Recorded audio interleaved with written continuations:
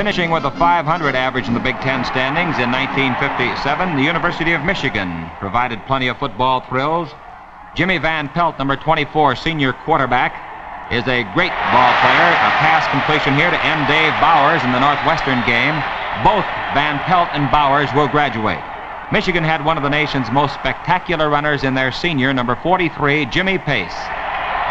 This guy is a fantastic football player. A sophomore on the Michigan squad who seems destined for greatness is their phenomenal quarterback, Stanton Noskin, number 27. He's a real cool boy for only a sophomore. Here's a long heave in the Minnesota game. Dave Bowers makes the catch. Noskin to Bowers. Noskin's got 2 more years.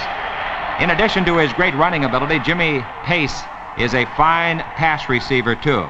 This is Van Pelt throwing, and Jimmy Pace catching with a one-handed grab. And he got in there for the touchdown.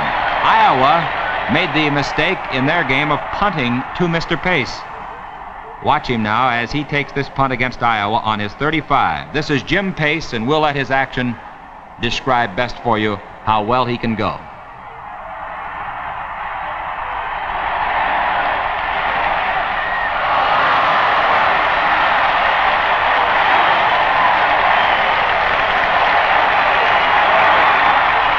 He graduates this year. It'll be a long time before they have another one in the Big Ten any better than that fellow.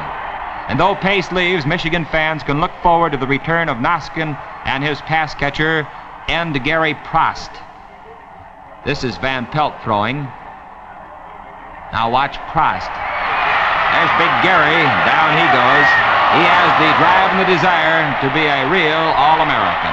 Michigan of 1957.